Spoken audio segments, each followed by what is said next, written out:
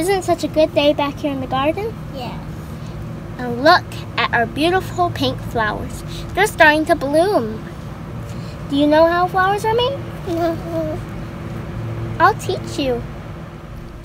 What is a flower? A flower is a type of plant. This is an example of a life cycle of a flower. The first step is seeds. Seeds is what we see every day. We see them in our apples, our tomatoes, and some of our strawberries. But seeds can be found in flowers too. Once you plant them into the ground, they need water, sunlight, air, and space. Then they're going to germinate.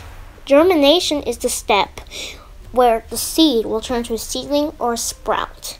The radicle is the root of the plant. Once it starts to grow, it's going to make sugar.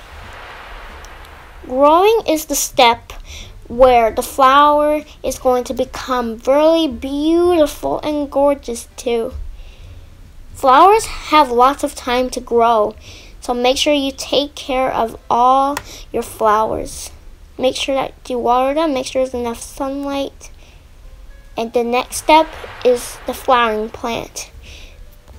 The flowering plant is going to be the newest look for our flower here. We got is the pistil, the stigma, the ovary, and the stamen. Once we see the little flower, it's going to be pollinated.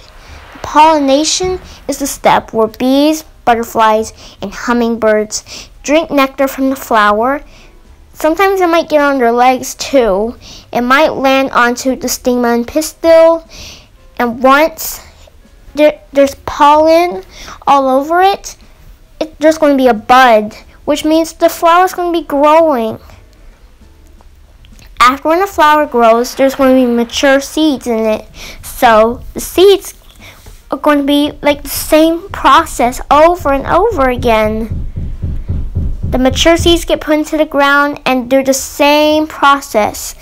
From seed to germination, to growth, to flowering plant, till pollination, and then the flower will grow. It will do the same thing, and that is the cycle of flowers.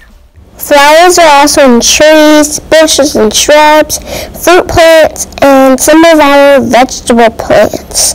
Flowers are so beautiful.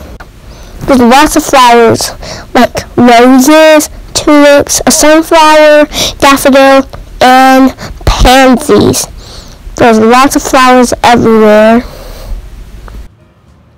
And that's how flowers grow. Flowers are an important part of nature, and we need to be very careful of them. Does your little bird like little flowers? Do you like it? Yeah, I think it means that she likes them. Thanks for watching our video. Make sure to like and subscribe for more videos. Goodbye!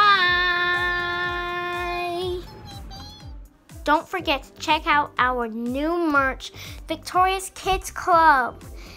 The link is in the description below.